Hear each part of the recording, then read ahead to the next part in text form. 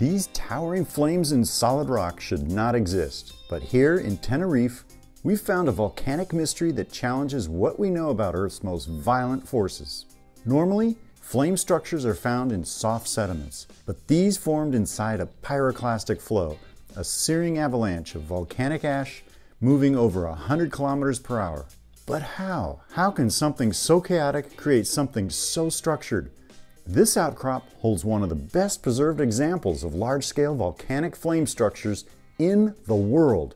Heat, pressure, and compaction forced the lower material upward, deforming the deposit before it fully solidified.